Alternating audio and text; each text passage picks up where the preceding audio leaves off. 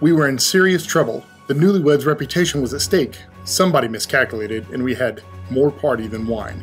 Seriously, you can't have a celebration without wine. It isn't done. The head steward was off trying to figure out a solution when a guest dragged her son over and told us to do exactly as he said. Then, as if that wasn't crazy enough, this guy directed us to fill the purification urns with water and take a sample to the steward. He took one sip, hightailed it over to the groom to hound him for saving the best wine until last. We servants stood there slack-jawed. What kind of guy makes 150 gallons of wine? Really good wine, I'll add, out of bathwater. And what mother has a chutzpah to put her grown son up to a task like that?